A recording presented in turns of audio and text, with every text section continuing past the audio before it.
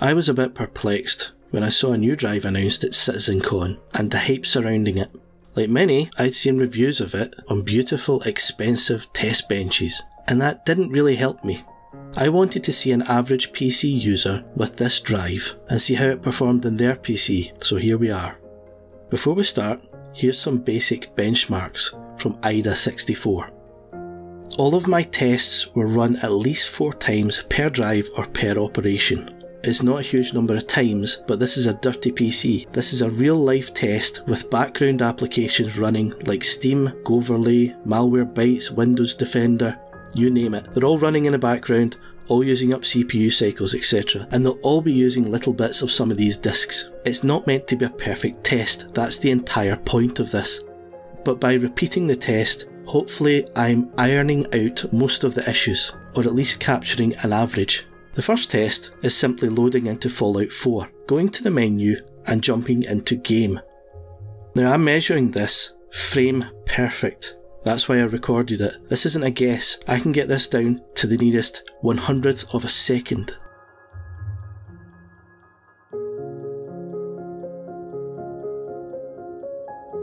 As you can see, the Optane wins.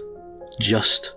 The old NVMe drive I have from Samsung comes in a very close second, and the 840 EVO I have, which is also my boot drive and my Windows swap file drive, coming in not far behind either. But remember, this is a dirty test, so I'm having to sit and mash the return key. That could quite easily account for the variation in times. Basically, if you have an NVMe drive here, you're not going to notice any difference at all with the Optane. Next up, I thought it would be best to test it with Star Citizen 3.0, released to PTU today. Would you like to guess which one wins?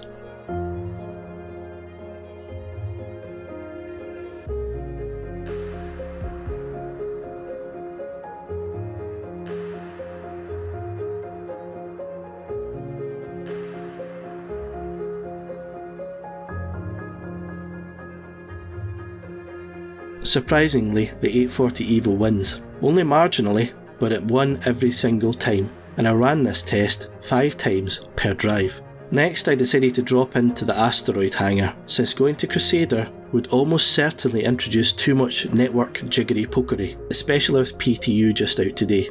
Again, the 840 EVO wins, every single time. Remember, it's my OS drive, my swap file, and has tons of other stuff on it, but it's still beating out the Optane. Between these 3 drives, there's no difference. You just won't notice it. Where does the Optane actually have any sort of advantage for the average person? Potentially the warranty. It's meant to be a much harder wearing drive, but it's too early to say it's going to be any better than the others. The only test I could find that the Optane consistently won on is very niche. I mean seriously fucking made up niche. And that's copying a very large file from the Optane onto the Optane. Now I can't think how many times I would do this in a month. I can't think of any time I would ever do this. I would potentially move big files from one drive to another, but I would never just make an exact replica on the same drive. And before you think of Steam backups, with Steam backups you're going to be backing up from one drive to a different drive, and you will be compressing at the same time. Or you'll be backing up to the same drive, but you will be compressing. That's a different operation. This is purely copying one file to make an exact replica on the same drive. And in this scenario, it wins. I mean, it blows the others out of the water. But does that make it worth double the price per gig? And let's face it, no, it doesn't. Now, I've owned the drive for about 8 hours, and I would say it's maybe a little tiny bit more responsive when opening files. That may well just be wishful thinking. In fact, it probably is wishful thinking. It's not noticeable, and even if it was, you would get used to it very, very quickly. So in my humble opinion, who's the drive for? I think there's 4 types. Number 1, the person who absolutely must have the latest kit for their PC and nothing else is good enough. Number 2, the person who absolutely must own every Star Citizen ship but has never heard of the grey market or eBay, and for the love of God, don't use eBay. Number 3, the person who's confused, perhaps is getting on a little bit, and pops into the local purple PC shop and asks for advice. And number 4, some numbskull who buys one just to see if it's any better, then will attempt to return it later, like me.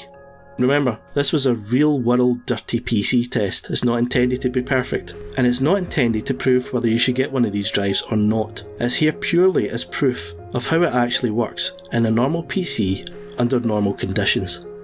And the answer is, it's just like any other NVMe drive, and in some cases, not even as good as an old one.